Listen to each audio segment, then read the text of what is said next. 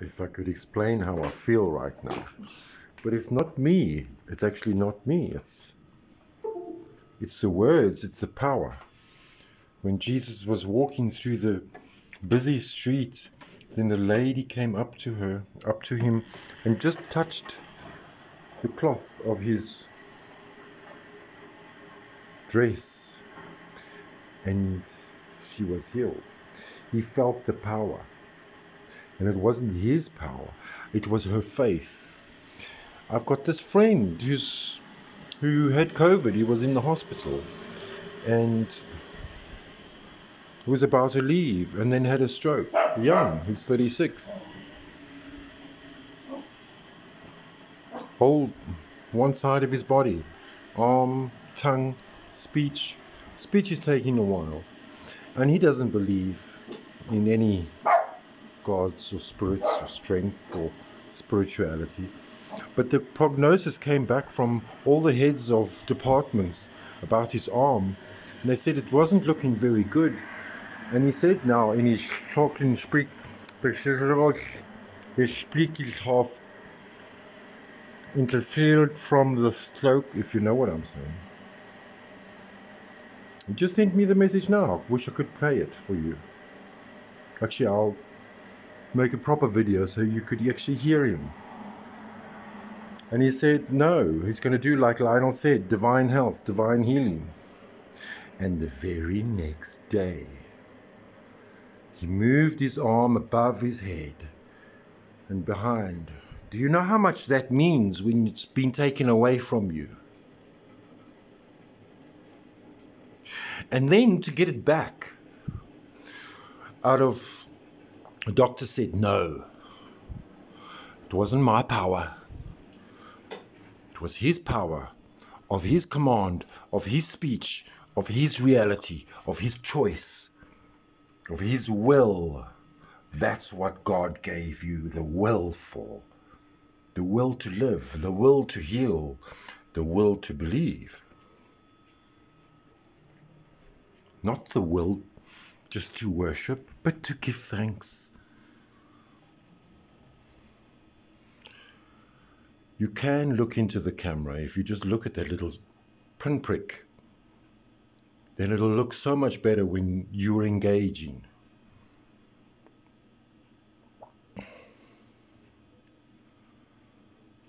It worked. And I knew it did. And I'm getting younger because I believe in divine health and divine healing instead of the thought of destruction and apocalypse and the end of the world and hatred to the next person who doesn't understand my situation. Instead of complaining in my mind about that person misunderstanding my situation, I just make it ambiguous and say divine love, divine healing, divine understanding, divine wisdom, divine forgiveness, divine strength, divine security, divine opportunities, divine health, divine healing, divine love.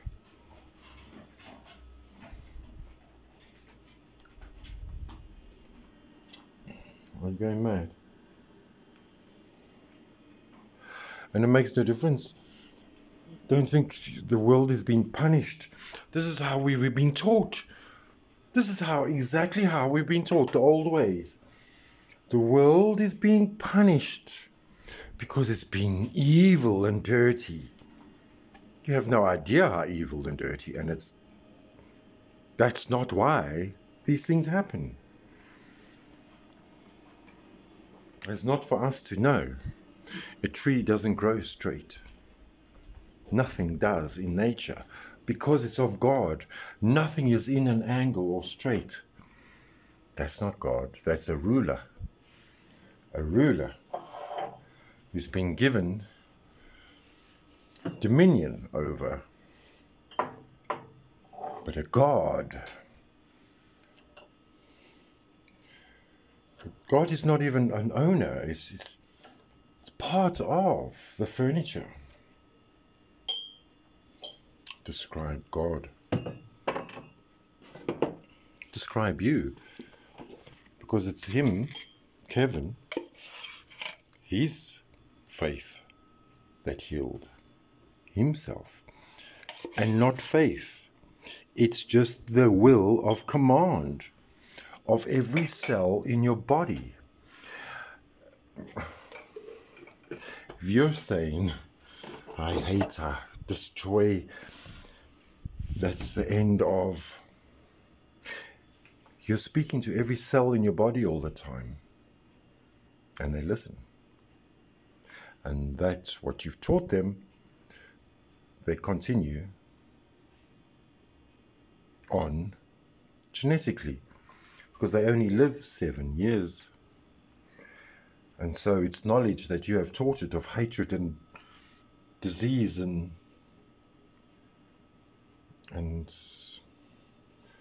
discomfort, dis-ease. Those next cells that replace the old cells, the future cells will only know disease and disorder. Touch the cells, touch the skin that penetrates to whichever cell that needs to be healed.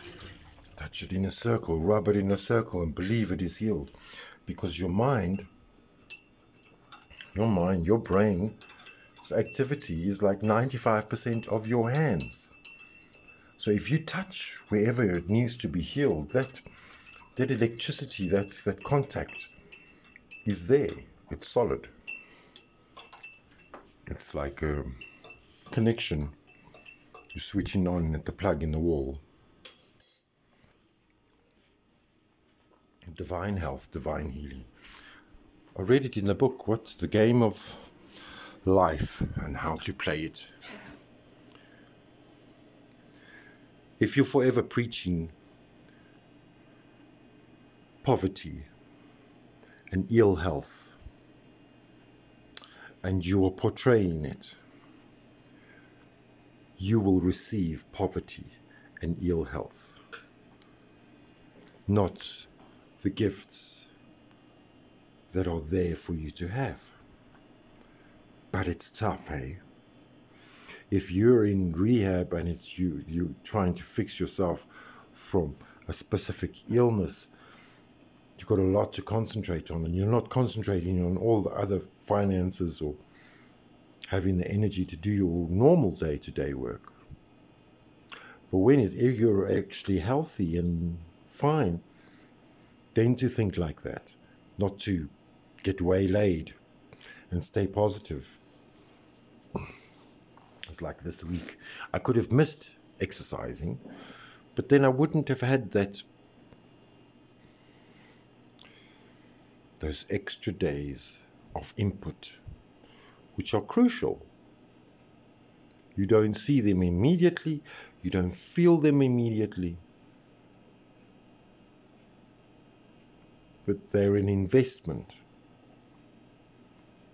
And so every day is an investment. And that's why, when I go out,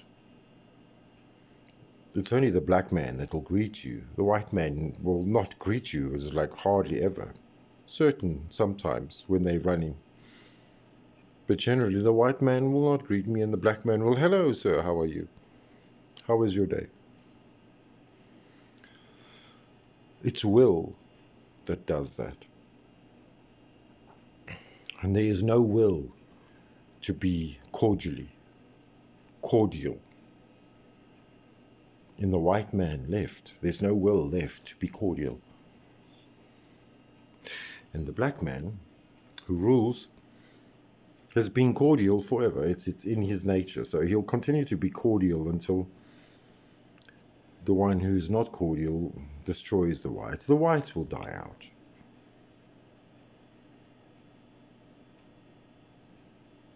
That's a terrible ending. But then, do they deserve to live? What good have they done?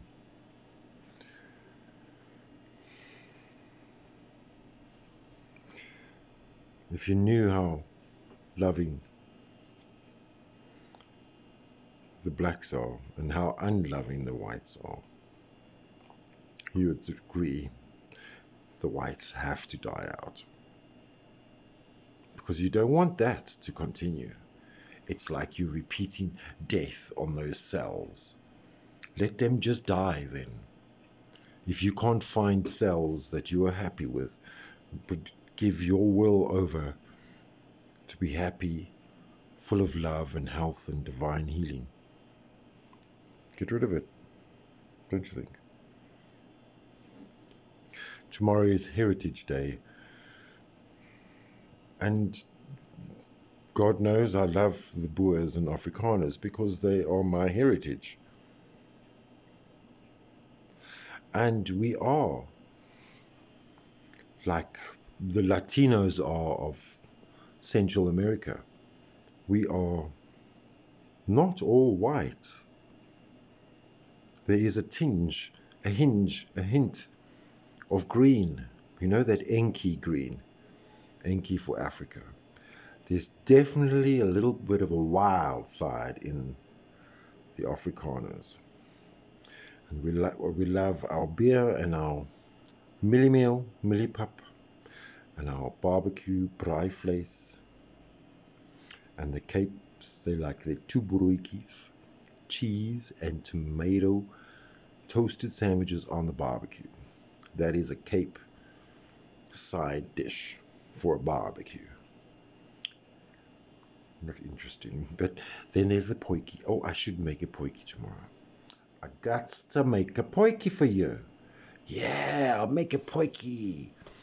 Oh, yes, that's a good idea. Well, thank you for watching. Please like this video. Hit the little subscribe button. Tell me what you think. Ciao for now. Tot ziens.